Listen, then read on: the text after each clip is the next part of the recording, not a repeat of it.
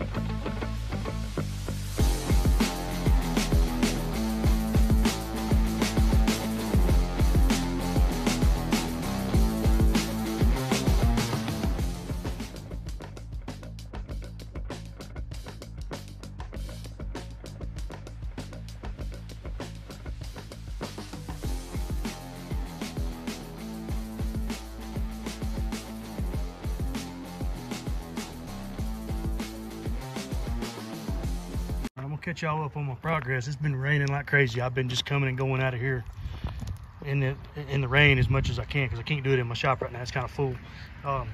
This is all I've done so far. I've got bought 8 2x10s, and I just cut 2 of them in half and put 4 long waist slacks like this right here. It's gonna be a 60-inch wide, hopefully gonna be like a 5x10 when I get done. I don't really know what the end's gonna end up being, so it's gonna be enough either way. And I'm just gonna take the 10-foot 2x10s and lay them across the top, and we're gonna use carriage bolts and wood screws to hold it all together. I've got to make a trip to town and get a bunch of carriage bolts. I got to get tires, wheels, lights. I'm gonna get another can or 2 of paint. We're gonna do what we're doing here, and as soon as I get back from town, I'm gonna take it all back apart and paint it and clean it up, and then I'll put it all back together and show y'all the end result.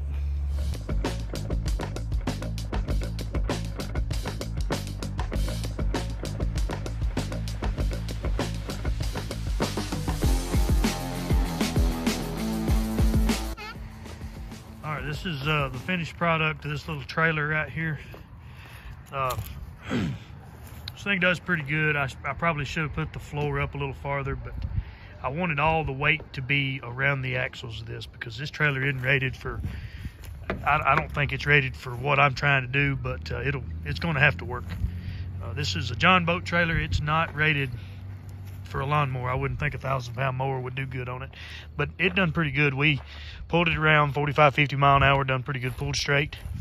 I still may cut this tongue down. I probably should have done that anyway. It's probably 3.5, 4 foot long. Probably needs to be cut down, but I do plan on putting sides on it and a stop on the front of it and stuff. But other than that, for video's sake, this is going to be it. I'm going to add the lights and stuff later, and I'm going to pressure treat the deck with some motor oil, and add my lights and stuff whenever I can get some. If y'all like stuff like this, let me know. If not, I don't know about to do another one, but this was a pretty quick, easy video. Something I needed anyway, because I can't afford to pull that other trailer around, you know. So this is going to serve a purpose for what I'm trying to do right now. So if y'all like this, let me know. If you don't, I mean, whatever, you know. But anyway, thank y'all for watching. Comment, share this, like it, subscribe to this channel. If you want to see more stuff like this, let me know, and I'm sure I can figure out. I'm sure we can find some more junk, because this thing was free. And I think you know, for what I've got in, I've got like 250 bucks in it. So you can't buy these for that. You couldn't buy this for that, I don't think. But anyway, thank y'all.